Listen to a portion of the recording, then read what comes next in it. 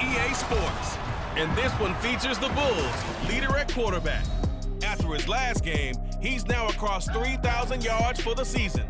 It's the Bulls and the Thunderbirds, and it's coming up next on Madden Football. Now from the great state of Illinois, EA Sports coverage of the National Football League brings us to the second city of Chicago. Today we've got an interesting Week 11 matchup on tap, as it'll be the Thunderbirds of Mexico City taking on the Bulls of Chicago. With Charles Davis, as always, I'm Brandon Gaudin. Charles, you talk about storylines in this one. I think it begins and ends with our two quarterbacks, certainly two of the best in the business. And nowadays, I don't think you can get by for long periods of time without a top-flight quarterback. The way the game is played, with all the responsibility he has and how the game flows.